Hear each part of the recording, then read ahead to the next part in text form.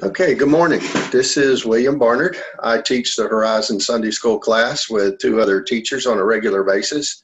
This morning is Sunday, December the 13th, and our lesson is one on from Mark. It's still in the first chapter of Mark, the 9th through the 15th verse.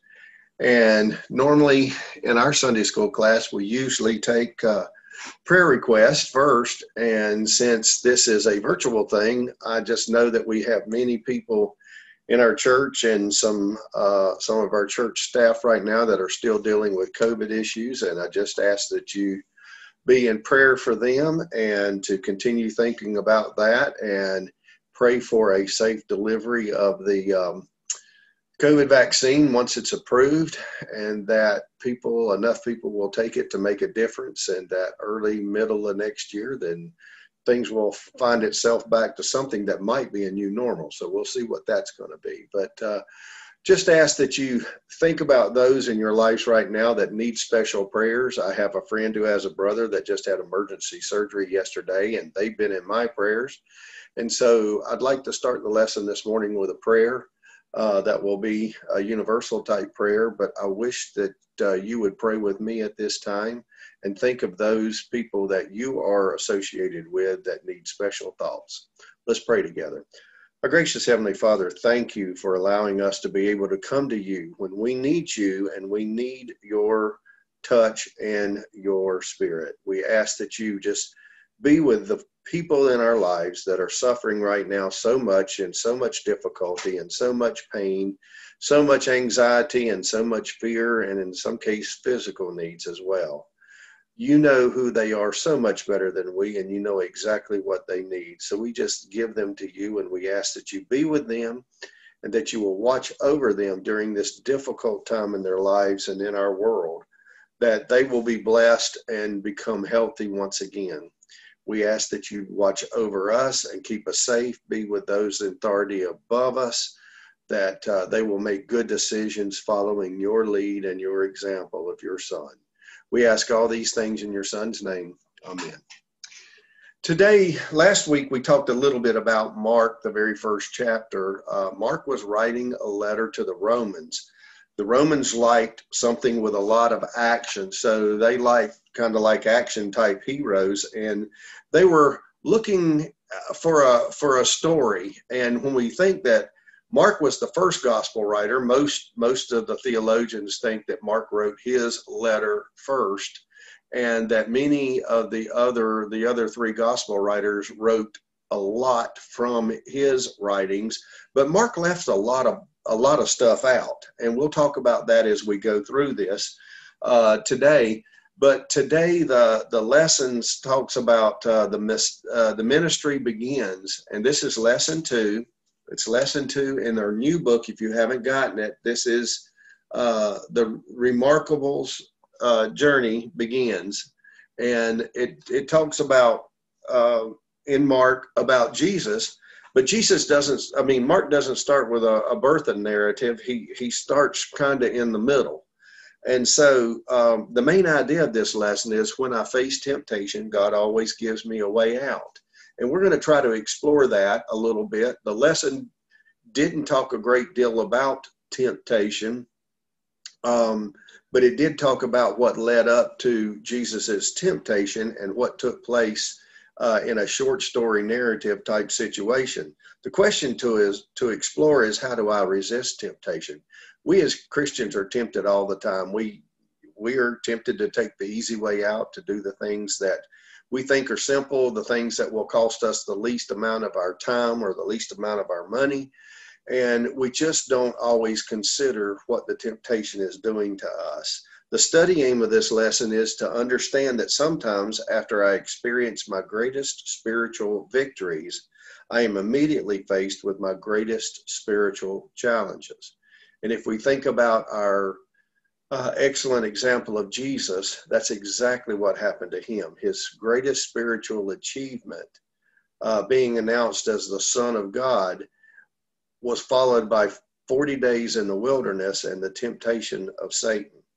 In the quick read, it says, in the river, Jesus experienced the blessing of baptism. the voice of God and the Holy Spirit, but then the same Spirit immediately led him away to the wilderness to be tempted, just as I said. So let's read Mark 1:9 through 15. If you have your Bibles, please turn there. If you don't, you can follow along in the quarterly. If you have it, it's on page 28 of our quarterly. It says, at that time, Jesus came from Nazareth in Galilee and was baptized by John in the Jordan. Just as Jesus was coming up out of the water, he saw heaven being torn open and the Spirit descending on him like a dove. And a voice came from heaven, "You are my Son, whom I love. With you I am well pleased." At once the Spirit sent him into the wilderness, and he was in the wilderness 40 days, being tempted by Satan. He was with the wild animals, and the angels attended him. After John was put in prison, Jesus went into Galilee, proclaiming the good news of the gospel. The time is come, he said, the kingdom of God has come near. Repent and believe the good news. And the author of our lesson has been a pastor for a long time, and he mentions in his introduction that he had been a pastor for 33 years, a lead pastor for 33 years, and he got the question all the time about, how long have you been a pastor? And he always thought about how to answer that question. Did it start at the time that he became the lead pastor? Did it start at the time that he preached his first sermon as a youth minister? Did it start at the time that he got his first job in a church? And he comments about each one of those. When does your ministry start? And what the pastor felt like was the right answer was he felt like the moment that he was baptized and received the Holy Spirit that his ministry started. So in his case, the ministry started at 11 years old. And we're going to explore that today with this lesson. When did your ministry start? Those of us that are in regular jobs, not church jobs or anything like that, when we're asked, when did your ministry start? We look at everybody with a strange look on our face, and we're trying to figure out what are they saying. But hopefully by the time we get through with the lesson, we will discover that once we were baptized, our ministry started. And for many of us, we haven't dealt with that the way that God would like for us to put it in the first part of our forefront of our lives. So the author was asked that, and he said, I was baptized at 11 years old, and that's when my ministry started. Well, we know that in the Bible, according to Mark leaves out a whole bunch of stuff, and we'll talk about that too when we get to it. But Jesus came from Nazareth in Galilee and was baptized by John in the Jordan River. That is in verse 9 of the first chapter of Mark. A whole bunch of stuff was left out that the other ones mentioned. But Mark begins with John the Baptist, and Jesus was baptized and sent into the wilderness, and then he began his ministry. Mark doesn't begin with the birth of Jesus. Mark leaves that out.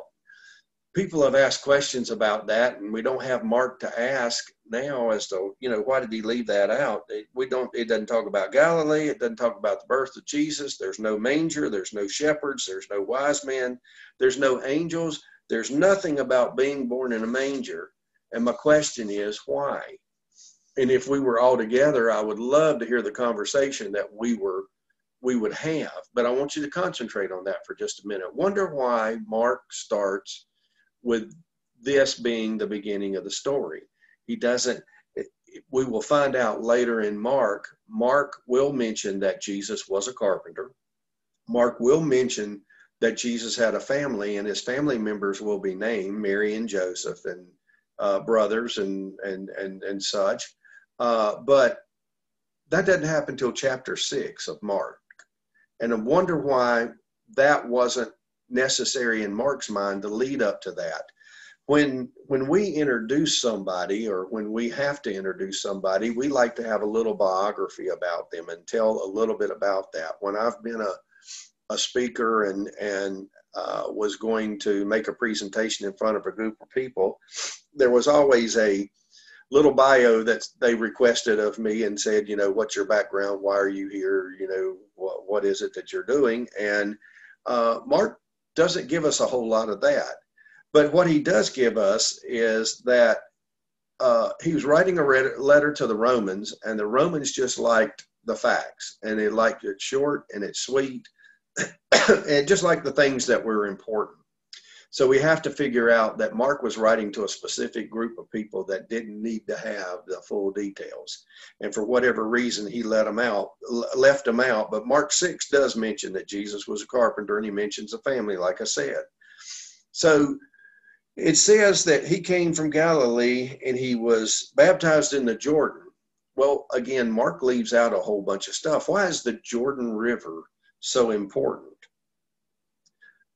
In this part of the world, you know, in 2020, as bad as things have been this year, I can still go to the sink and turn on a faucet and water comes out. In biblical times, you had to go to the river, and that water was the thing that drew people together. And the Jordan River was very, very special. It's filled with stories throughout the Bible. But that water brings life, and we have to have water. That's the one thing that we do have to have. We don't always have to have food, but we do have to have water.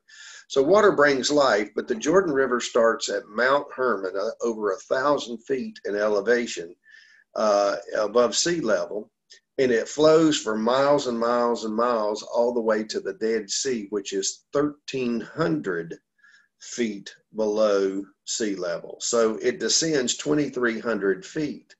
But it's not just that. Think about all the stories of the Bible that deal with the Jordan River. If you go back, the Jordan River took a major role in the life of Abram, who became Abraham. It's in the story of Lot. It's in the story of Joshua. It's in the story of Elijah. It's in the story of Elisha. And when the Jews came to the promised land, they had to cross the Jordan River. It is very prominent throughout all of Scripture because it is the lifeblood of all the life where they lived. So my question is, one of the questions that I have mentally for me is, why did Jesus go to John? John's out in the desert. We talked about him last week. He's wearing a coat of camel hair. He has a leather belt. The other person in the Bible that was important, that was supposed to be a spokesman that would come before Jesus and herald him in, also wore a camel or a hair coat and a leather belt, and that was Elijah. And a lot of people liken John to being Elijah. He was the voice of the one crying in the wilderness, and he was preparing a straight path.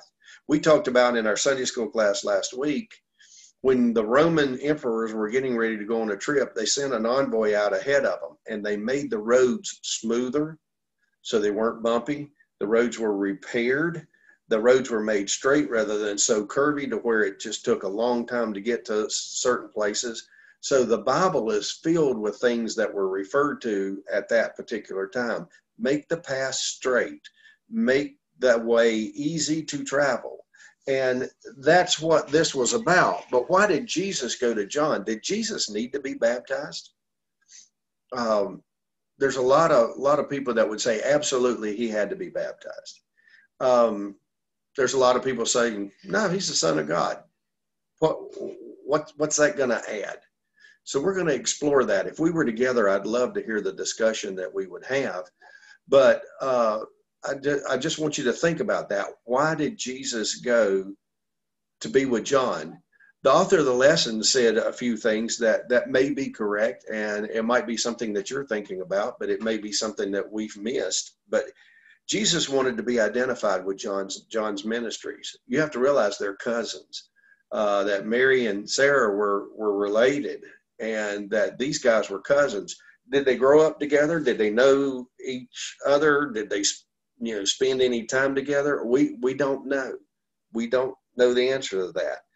But Jesus, by going to John, Jesus would complete John's work. John had always said, there's going to be somebody that's going to come and baptize you with the Holy Spirit, and he's going to do that. And I am so unworthy that I cannot loosen the thongs of his sandals. But what do Jesus comes to John, And John says, you need to baptize me. And Jesus says, no, I want you to baptize me. And Jesus enters into the water. Now, here's something that could be a 3-week conversation. The word baptism means to pour or to dip. But Mark says in his scripture that Jesus came up out of the water. When Jesus came up out of the water, that makes us think as Baptists that he was immersed, but we don't know. But baptism by itself means dipped. There was a precedent going on in Roman times that when the Judaizers were out there, the ones that said to be a Christian, you had to become a Jew first. And they would actually, the Jews would baptize Gentiles that wanted to become Jewish so they could become Christian. So baptism was there, but John is in the wilderness and he's preaching, you've got to repent. You have got to turn around. You have got to go a different way. And he's very bold and very specific. And he puts down the authorities that are there. He calls them a brood of vipers. And John just is very adamant that you have to repent and you have to do this and you have to do that and you have to make a change. And then once you change, then you have to confess your sins. Well, most people don't want to confess their sins. They say it is very uplifting to those that have carried a heavy burden and a heavy weight for a long period of time. But most people don't want other people to know what they think and what they thought when it was the wrong thing to do. But John baptizes Jesus, and we know what happens from Scripture. The heavens tear open, and there is a physical presence of a Holy Spirit descending onto Jesus as a dove, which was described in the scriptures. And then also something else that happened that did not happen very often. Everyone present heard the voice of God. God spoke and said, this is my son in whom I am well pleased. And Mark only mentions that by passing. It says, he saw heaven being torn open and the Spirit descending on him like a dove, and a voice came from heaven. And said just what I said. But that's all he says. It just says a voice came from heaven. Well, he doesn't mention in his scriptures that it was from God or anything else. So I'm curious again, why does Mark just tell this short story in this form? But we do know that when Jesus came out of the water, his ministry began. When his baptism was over, his ministry started. He used to be a carpenter. Now he's a minister, and now he is the proclaimed Son of God. What do we know about John the Baptist after his baptism of Jesus? We know that very shortly after that, Jesus goes into the wilderness for 40 days. When he comes out, or shortly thereafter, John the Baptist has already been arrested. And we know what happens to John when he's put to death. But John's ministry was over at that point in time. And Jesus is the fulfillment of what God was having to do, what God was at work doing. God sent John the Baptist to be the proclaimer, and Jesus gave him support by letting him be the fulfillment of that proclamation.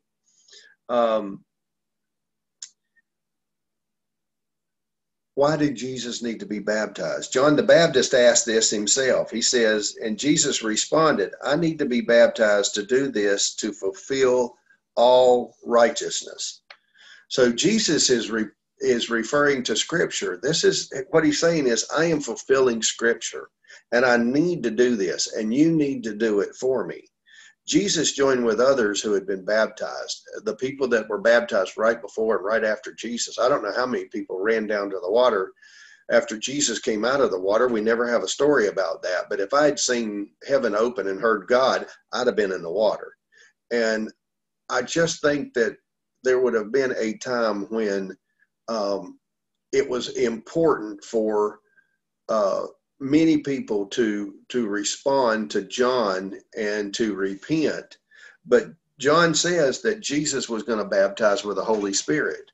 So Jesus joined with others that had been baptized. He joins with us when we're baptized, or we join with him, Jesus is identifying with the people that he came to save. Jesus didn't have to be baptized, but he's leading by example, and he's telling us that's what he wants us to do. Baptism is a new life. Jesus's life changed the day he was baptized. Was he special before? Yes, we know he made water into wine at his mother's request before he was ready to start his ministry. But that's one of the few things that we know about that he did with special powers before his ministry started. And Jesus didn't go around flaunting his special powers. He went around using his special powers to preach and teach that there was going to be an everlasting life. So his public ministry started. He changed from a carpenter to a minister.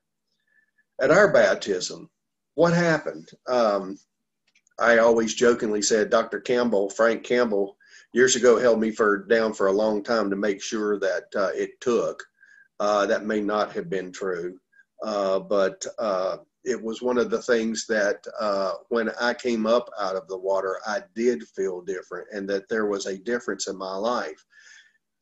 At the age that I am right now, I'm kind of horrified to find out that my ministry might have begun when I was 10 years old and I was baptized at First Baptist Church, and to think about all the wasted time that I had in my ministry when I was trying to take care of myself and make myself into whatever it was I was going to be. If our ministry truly starts then we might need to make up for lost time. But our baptism signaled that our lives had changed. And my question to you today is, how did your life change when you were baptized? Did you go back the next day and do the same thing you did the day before? Were you different? Were you a different instrument? Did it take you years to understand what the baptism meant, and it took you years to realize that you had a ministry?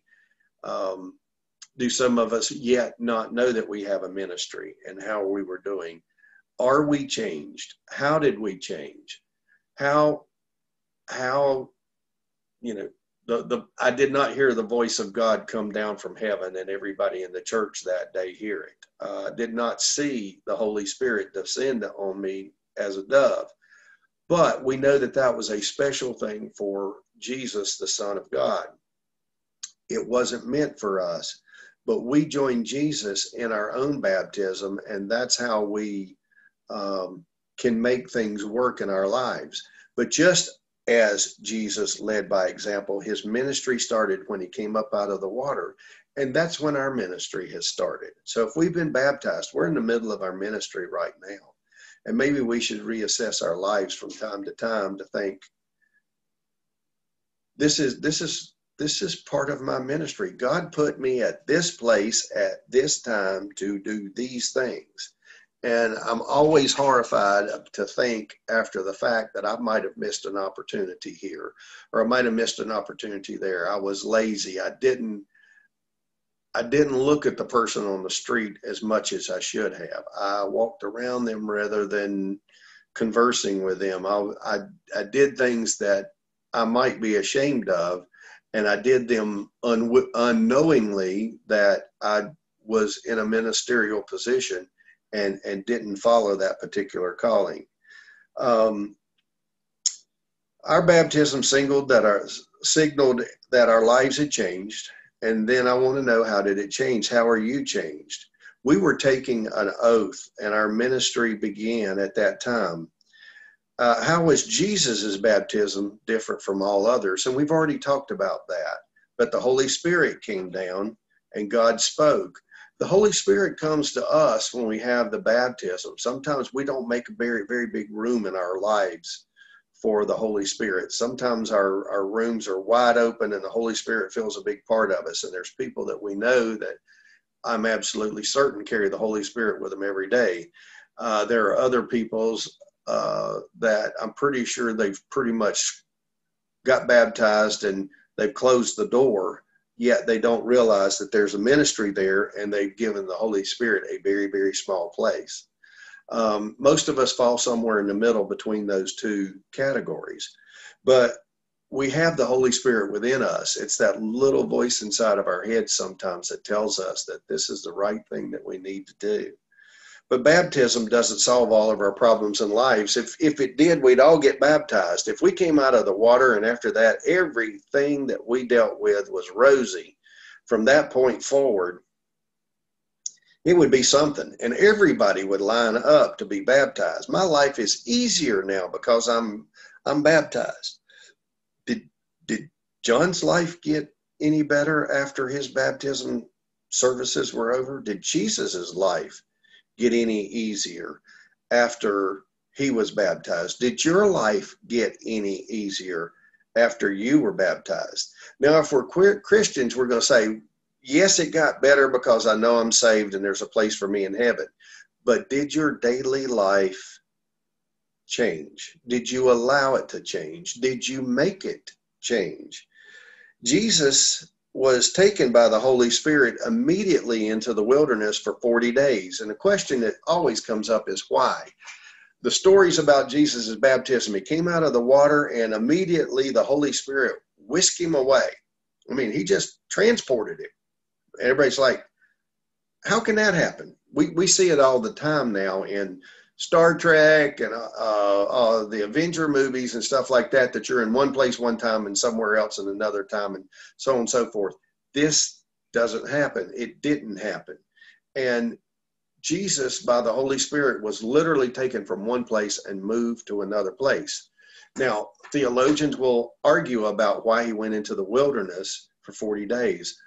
A lot of times people, when they had a major decision in their life, they went into fasting and they went into a quiet time to where we all need some alone time. Have you ever been surrounded by so many people that you just say, I just need to step away for a few minutes? Sometimes when children and grandchildren and life and everything else happens, we need some quiet time. Jesus might have been taken into the wilderness so he could have times to assess what was going to be happening to him. You have to realize Jesus knew what was going to happen to him over the next 3 years and what would happen to him at the end of the 3 years. Jesus knew that. It was part of God's plan. Jesus knew the beginning of his ministry and the end of his ministry and his ascension and everything else that went on. But Jesus needed some time to process that. But while he was in the wilderness, we know what happened. We know that Satan, one of the fallen angels, came to Jesus and wanted him to be tempted. And we know by other stories, not in Mark, but we know by other accounts that he was tempted 3 different times. And Satan wanted Jesus to be a worldly power, a worldly leader, a worldly politician.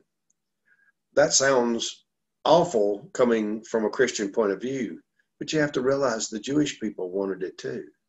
The Jewish people wanted Jesus to be a military ruler, a military leader that would lead the Jewish army into an undefeatable battle, that no one could control them over the years, and that Jesus would be king of the world. And Satan wanted it too, because he knew that, and many of us know, that Satan's in charge of this world.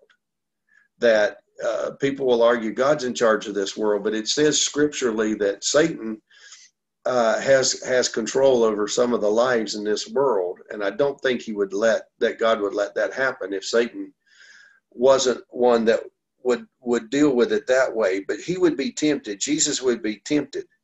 And just because we've come out of the baptismal waters, we're going to be tempted.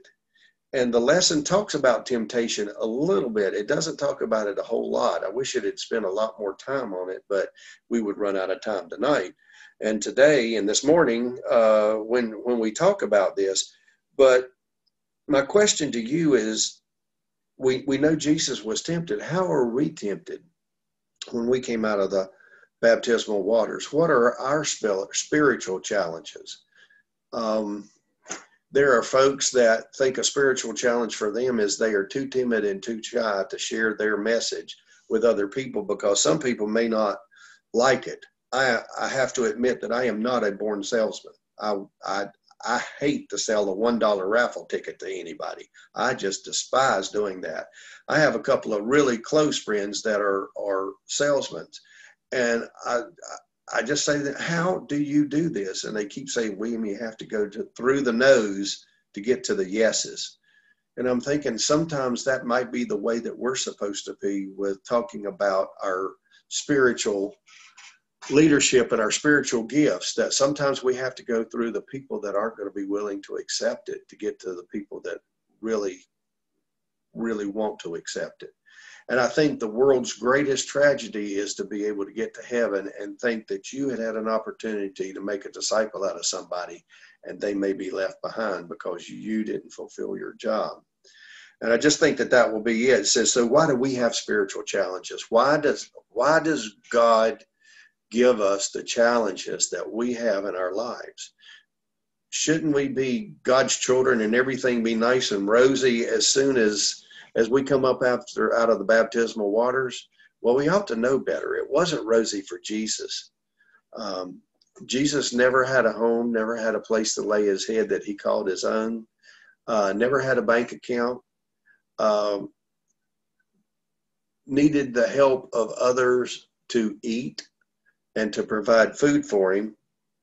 But Mark doesn't tell us a whole lot about temptation, but Satan wanted Jesus to be a worldly king, and so did the Jews, just like I've already said. Jesus sometimes fed the people, but his focus wasn't on physical needs. His focus was on their spiritual needs. Sometimes he had to feed them so he could talk to them and get them to listen. But Jesus didn't put on a show. He didn't put on a show. He delivered a message. And Jesus told them what he wanted them to know. Jesus was not a political Messiah, and he didn't give in to the temptations of the world. Jesus knew what God wanted, and his kingdom was not of this world. So a question that we have in the quarterly, and it's over on page 34, and I want to read them to you because they were good, but it says, how do you handle temptation? How do you deal with temptation? Those of us, there are some people that don't deal with temptation at all. There are some people that struggle with temptation constantly. But there are 6 guidelines here on page 34. I just want to read them so you'll know what they say and maybe refer to them if you can get your hands on a book. But it says, keep an active prayer life. There are many of us that have a prayer life that we call on God every time we need God's help. We call on God to bless what we want to have done and what we want to do and our thoughts and our desires. But we don't pray a lot of times that God will lead us in his direction, because there's a lot of times that we just as Christians don't want to go. We don't want to do that extra step, or I would really like to stay home tonight and watch the football game and not go out and be working on somebody else's something because they need me.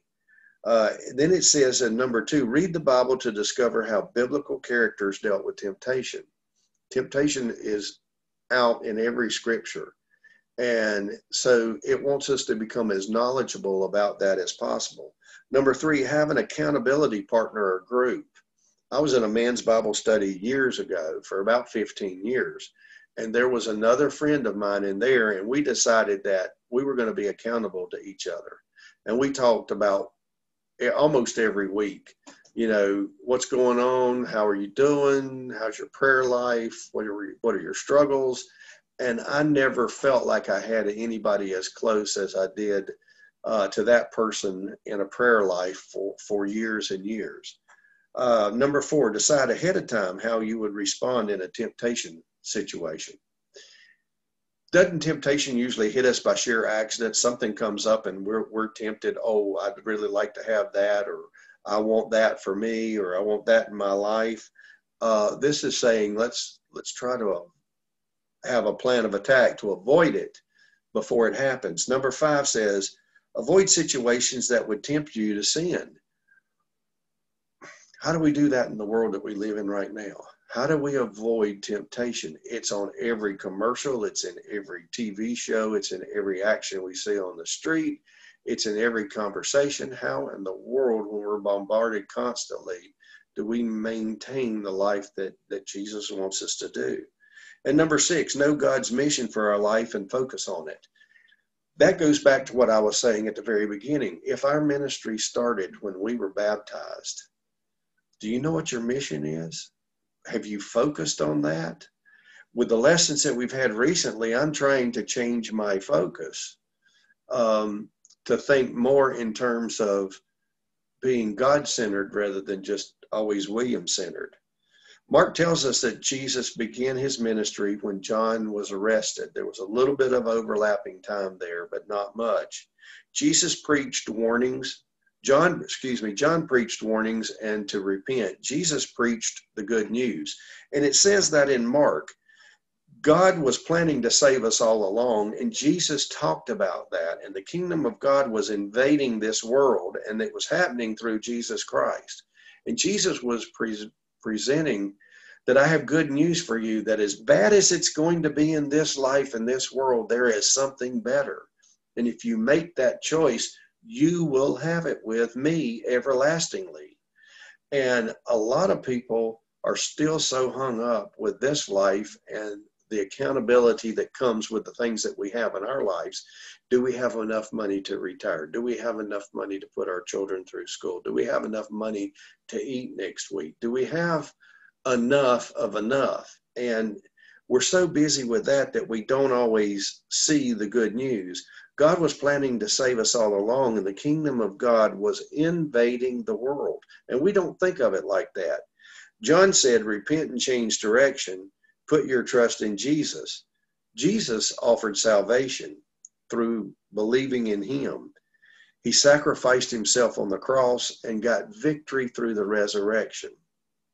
Can we sacrifice ourselves by not being tempted and dealing with what God wants us to do in our lives as opposed to what we want to do? And when we do that, we will know that we will have the victory in everlasting life. Baptism, and I wanted to end with this, that baptism is the beginning of a new life and a new ministry. And when you're baptized, that's when the work begins. So I want to leave you with that. We're in the middle of the work beginning. And I hope that all of you will do very, very well in your ministry. This is a time when we need to ask our pastors, our friends, our Christian friends for help in discovering what our ministries are if we don't already know what they're supposed to be. Where can you plug yourself in to share your ministry, to share your faith with folks that don't know Jesus? Our ministry has begun, and God wants us to use it for his kingdom, so that we can take as many people as possible and not leave anyone behind.